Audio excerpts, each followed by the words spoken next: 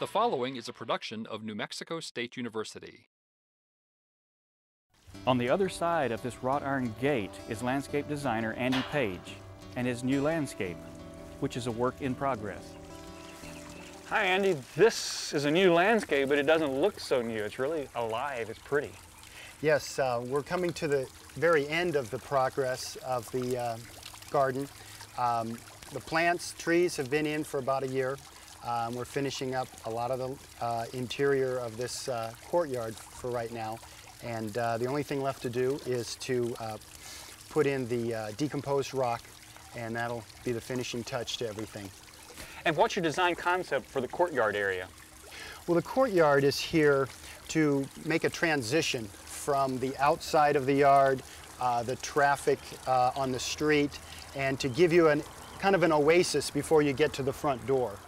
And so it cools things down as you approach? Exactly. And in the desert, I think it's an important concept that the person feels cool as they get to the entrance of a house.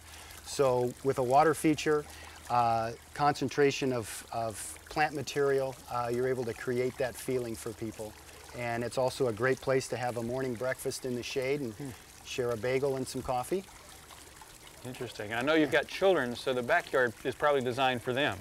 The Xeriscape principle says if you have a lawn, it should be appropriate to the purpose in type of grass and size, and it looks like you've got just the right thing for children to play.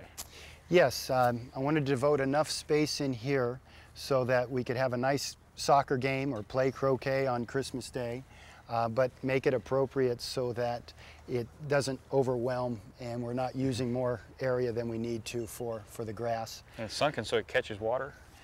Yeah, and that's another principle is I've recessed the lawn and then made this kind of amphitheater feeling with the hardscape. And the function of that is the ball stays in this area, doesn't end up in the cactus. The other thing is we've done some amendments to the soil so that it drains a little bit extra. So if we get an extra bit of rain, that we don't have a big puddle in here. And so those are some of the things that we've done below ground.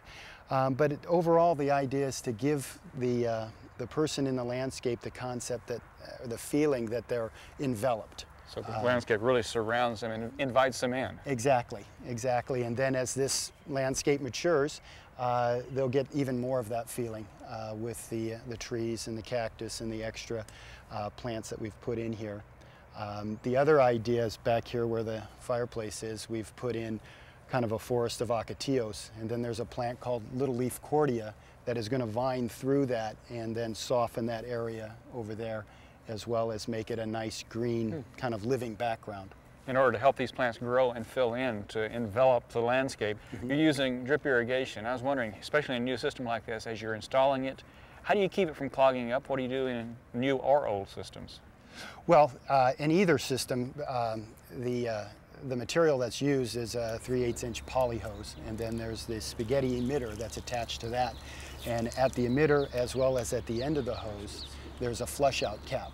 So after installation, we normally will turn that system on, flush out through any soil or debris that's gotten in as part of the installation.